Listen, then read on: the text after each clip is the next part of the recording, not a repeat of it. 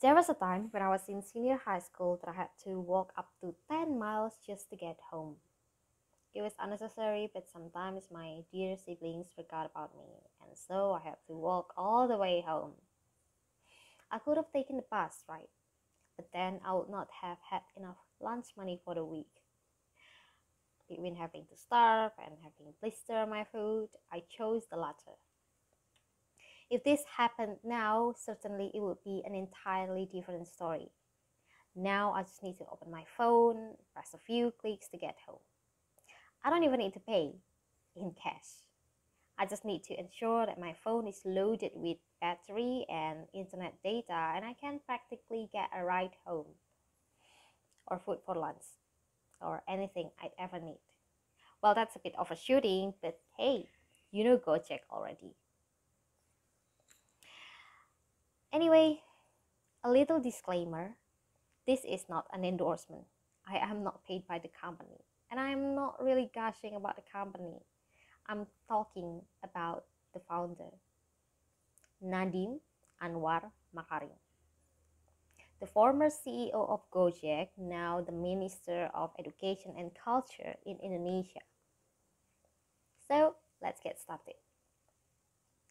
Nadiem went to Brown University and Harvard Business School. Sounds cool, right?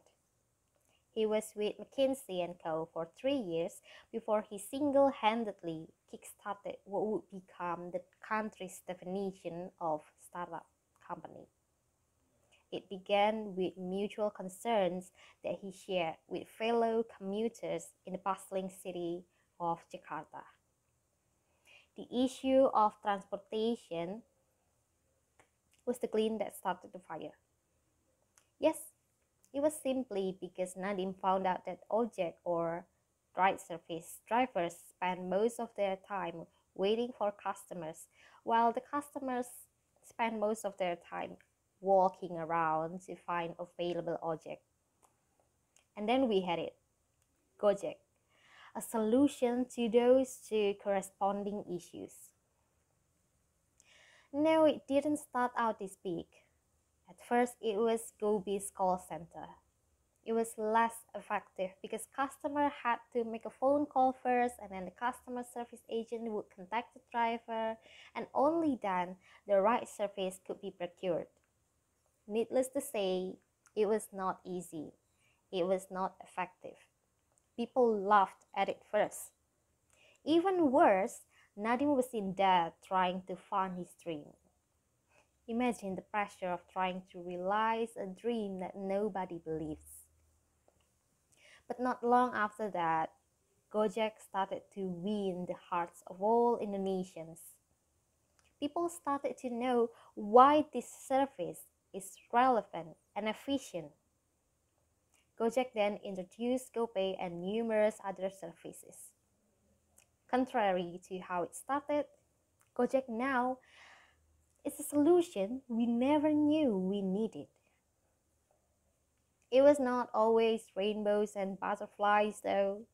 There was a clash with taxi moguls, there was an employee strike, there was even a regulation barrier. Some people seemed to be hating the good progress, while in fact they were just afraid that it would impact their interests. But Nadiem didn't stop. And now Gojek operates in multiple countries and it has become the first unicorn and decacorn company in Indonesia with a valuation over 10 billion US dollars. Not to mention, Nadiem got to be offered a role in the current cabinet as Minister of Education and Culture. Nadiem Makarim, with all his achievements, leads me to one question. How does he achieve that at such a young age? To get to know him better, I started my research hoping that I would find the answer. I watched many of his interviews to understand his point of view, read his biography and news about him, and yes, the answer started to unfold. While I was doing my research, I have found that Nadiem has a really strong growth mindset.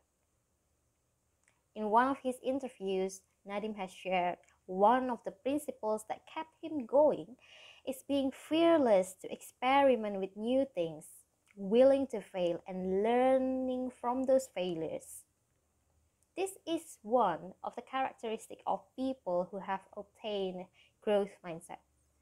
I also found that Nadiem is not the kind of person who gets intimidated by other people's success.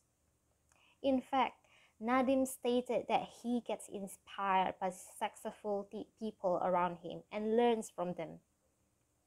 During his time as a founder and CEO of a multi-billion company, Nadiem often converses with drivers of Gojek to ask for their inputs and critics.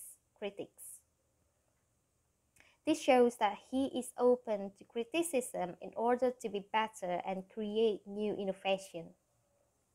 9 years as a founder and CEO of Gojek, Nadiem is proven to be very persistent even when facing obstacles. And those characteristics explain a lot why I chose him to be a figure of a growth mindset. Nadiem Makarim has inspired me, and I wish this story has inspired you as well.